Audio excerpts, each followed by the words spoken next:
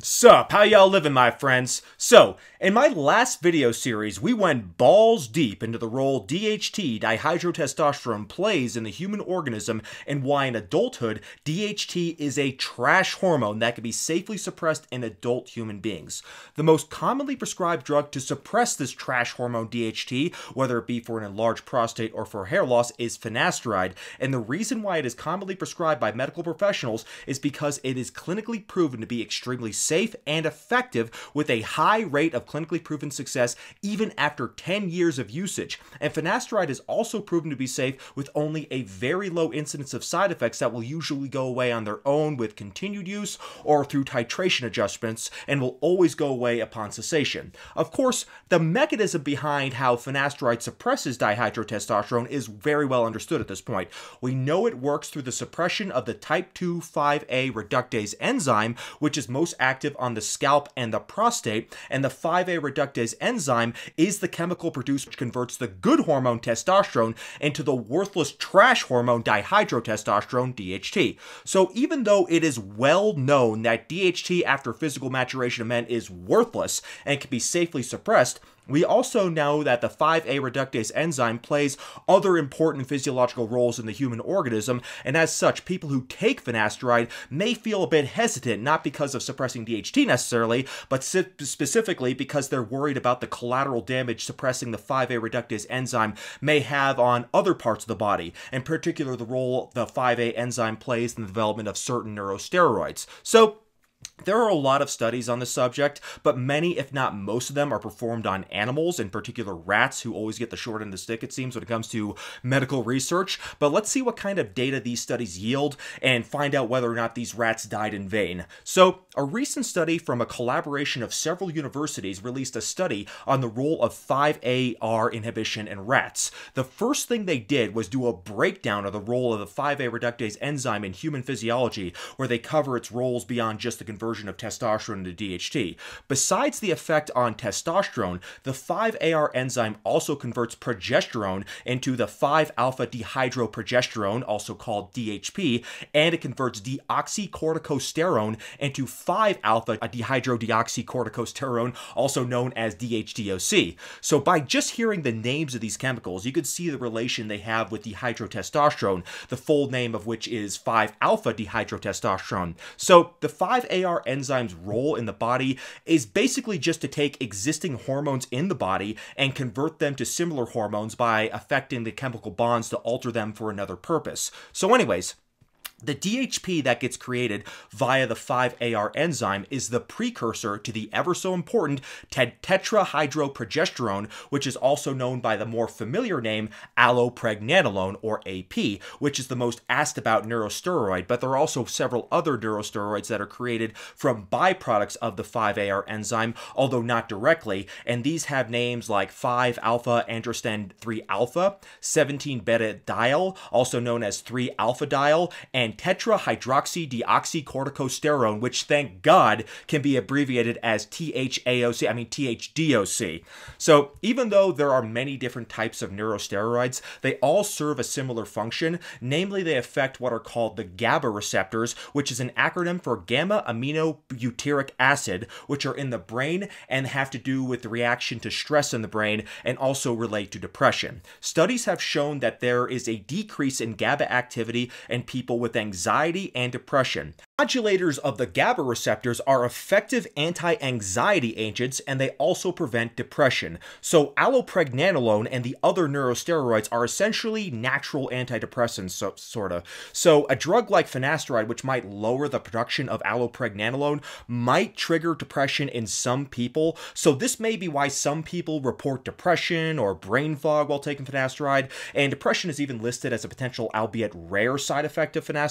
So anyways, getting back to the study, they also note that finasteride has also proven to be used for certain psychiatric problems. For example, Finasteride has been shown to be an effective treatment for Tourette's syndrome, which, as many of you guys know, is a condition where people get mental tics, which can be anything from repetitive movements or even cursing and shouting nonsensical things at random, kind of like the Propecia Help forums. It has also been shown to help treat pathological gambling, as well as even treating alcoholism. So Finasteride, for all the criticism it gets for potentially causing depression, also can cause a lot of good in people with life-debilitating psychiatric disorders, probably again due to its effect on neurosteroids and not because of the effect on DHT, which, as we all know by now, is a trash hormone. So again,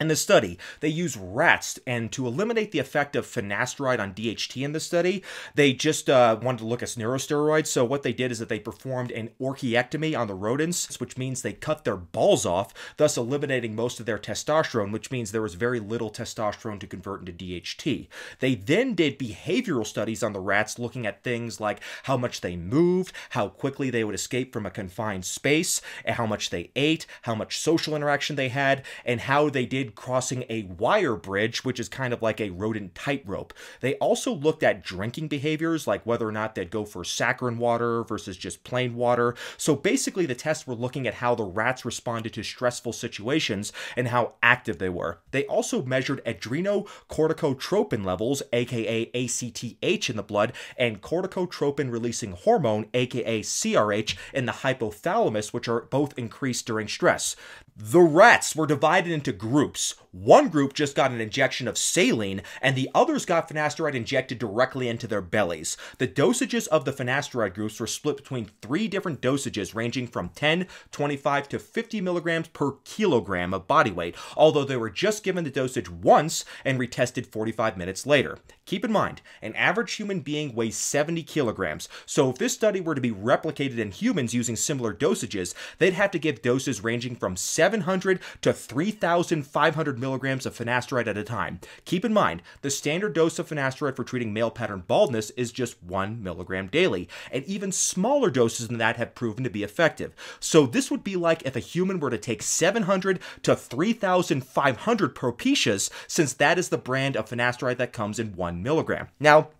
we know finasteride has its dosing peak when it comes to DHT suppression, as 0.2 milligrams of finasteride suppresses only about 15 to 20% less DHT than 5 milligrams, but that doesn't account for other 5-AR activity, namely the neurosteroid effects that we're talking about here in this video. So what were the results of this study? First of all, finasteride, even with the highest dose, which I'll remind you is the human equivalent of 3,500 milligrams of finasteride, did not affect the mobility of the rats, but the rats did have less drive to explore their surroundings and also less sociability, indicating possible symptoms of rat depression. Finasteride also decreased rats' impulsivity and made them take fewer risks. The rats, for instance, were less likely to cross the suspension bridge in the test, which I guess isn't necessarily a bad thing, as taking fewer risks may increase their chances of survival. The rats also had less preference for drinking the saccharine beverage, but this was only on the highest dose of finasteride, keep in mind. And even the smallest dose they had the rats on is still unfathomably higher than what any human would take for hair loss. But they also found that finasteride decreased the ACTH and CRH levels, which are the hormones that respond to stress. So one way to interpret all this is that the rats were less anxious, which could correspond with the research done on finasteride treating Tourette's syndrome. So it wasn't all bad here. They also found that the results weren't any different when they tested finasteride on the orchiectomized castrated rats, implying that the DHT didn't play any role in these results, and that these results were all due to its effect on neurosteroids, further demonstrating the fact that DHT is a trash hormone. So, to summarize these results, it seems that in rats at least, a very high dose of finasteride affects rats' behavior in ways that are both good and bad. The rats were more chill and less anxious, but also a little lazier and a little less sociable. But before we can apply any of these results to humans, remember that this is a study on the acute effects of a very, very high dose of finasteride, so it is hard to translate this into chronic low doses of finasteride that humans take for things like hair loss or enlarged prostate. The second very important point is that unlike in humans, finasteride in rats affects both the type 1 and type 2 5-AR isoenzyme. Finasteride in humans only affects the type 2 5-AR isoenzyme, and it only has a negligible effect on the type 1. And the type 1, unlike the type 2 isoenzyme, is not active on the scalp or prostate, so it doesn't relate to hair loss at all. However, the type 1 as well as the type 2 is active in the brain, so any neurological effects finasteride has on rodents would be amplified by the fact that finasteride is affecting the type 1 and the type 2 isoenzyme in the brain, as opposed to humans taking it, since in the case of humans, it only affects the type 2, which is probably why such side effects are so rare to begin with. This is possibly also the reason why many doctors feel more comfortable recommending finasteride over dutasteride, because even though dutasteride suppresses more DHT overall, it also, unlike finasteride, suppresses the type 1 5-AR and isoenzyme, thus theoretically contributing to more sides. That may be why many people say they responded well to finasteride, for instance, but got really bad side effects when they switched to dutasteride. So even though dutasteride is often used by people over finasteride, they often do it due to the misconception that finasteride isn't working for them or working well enough, and this is because people will often self-medicate, or their doctor will not properly inform them about what to expect from the drug, and then they'll misinterpret a shedding phase as a sign that the drug isn't working for them, or they'll misinterpret the lack of regrowth as a sign that the drug isn't working, when in reality, maintenance is what these drugs do best, and not everybody will necessarily regrow anything, but rather just maintain the hair they still have. So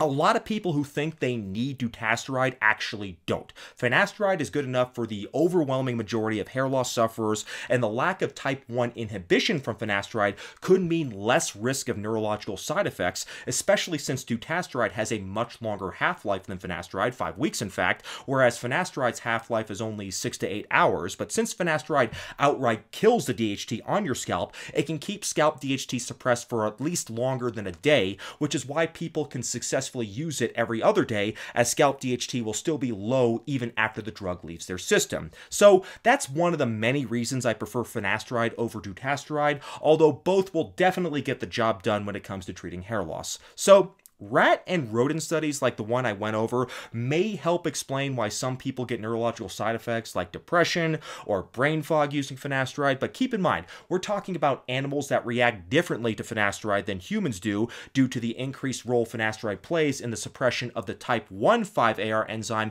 compared to humans, and also all these rat studies are using extremely high doses of finasteride that would never under any circumstances be used by a human being. These kind of studies do not explain how a side effect like depression, for instance, would persist after stopping the drug, because the neurosteroid levels we know do return to normal once the 5-AR blockade is eliminated by stopping the drug, or in many cases just by lowering the dosage, which is why many doctors will start their patients off with 0.5 milligrams every other day, or even less than that, and it still works while potentially mitigating side effects. So the claims you hear from the PFS Foundation Insane Asylum about persistent side effects are not substantiated by any scientific research, and I go more in depth about that in my post-finasteride syndrome videos, which I recently created, and I'll go ahead and link those below for those who want to know more about why post-finasteride syndrome is a fake condition made up by mentally ill hypochondriacs. So if you're interested, I recommend watching them. I'll link them below. But one final point I'll add to all this is, remember,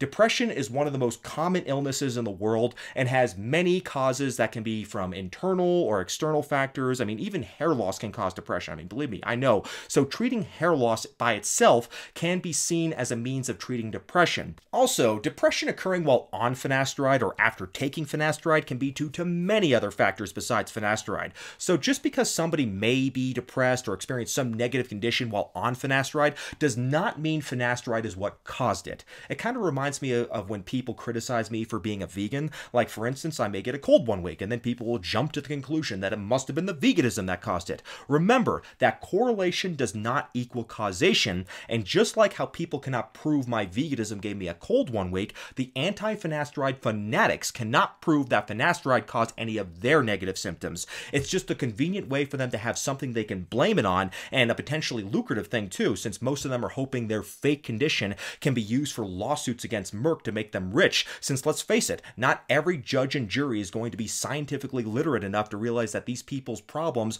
are due to other issues. Most likely, it's just that they have a nocebo effect because they lack critical thinking skills and they just trust random anecdotes on the internet rather than trusting in scientific research. It's either that or they're just lying. So the reason why I bring that up is because people often mention the fact that Merck has faced lawsuits over Propecia in the past, but the fact is that medical malpractice lawsuits happen all the goddamn time, and most of them are completely frivolous. There have even been tort reform legislations proposed by the US government to cut down on the outrageous number of frivolous bullshit lawsuits that do nothing but just waste the court's time, and they also prevent pharmaceutical companies from being able to invest more into important research since they have to waste money and time defending themselves from bullshit lawsuits. So that's something to keep in mind the next time somebody tries to make a point based on the existence of a lawsuit rather than using science. So anyways,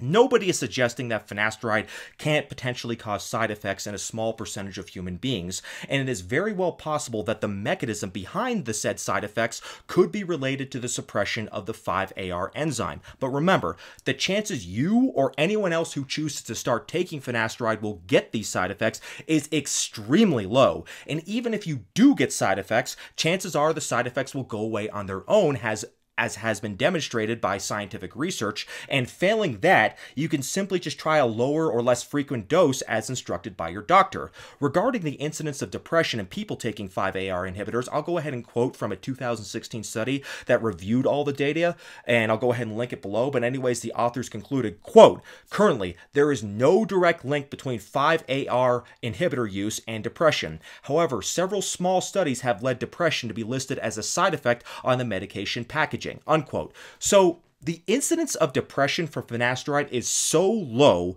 that we didn't even know it existed until the post-marketing studies, and even then, it has never been shown to be prevalent, even at the standard dosage, which again, may not even be necessary for the majority of people, as many people respond well at dosages that are reduced to 0.5 or 0.25 milligrams daily, or even every other day. If someone observes all this data and still concludes that they're so scared to start finasteride and would rather go bald than risk even a minuscule chance of some small psychological side effects that can easily be mitigated through dosing adjustments, then at that point, maybe they should just go ahead and just shave it, bro, and leave the rest of us alone and stop it with the fear-mongering. I mean, just because you are too chicken shit to save your hair doesn't mean you need to cope by trying to scare everybody else into being bald, sexless, and miserable just like you are. I mean, if the choice is saving my hair with the small chance of depression or brain fog versus going bald, then I'll just go ahead and take those odds, as there is nothing finasteride could even theoretically do to me